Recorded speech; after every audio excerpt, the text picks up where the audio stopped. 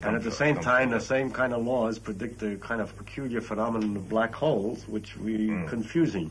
Yeah. And it could be that either the gravity is wrong or one of the physical laws are wrong, too. Some physical law that's involved. But I'm not arguing at the moment that the physical laws are wrong. I mean, you would agree that one has to push it through along these lines. Yeah, the best way to progress, I always think maybe, is to try to be as conservative. That's what Wheeler always said. To try to be as conservative about the physical laws as possible in explaining the phenomenon.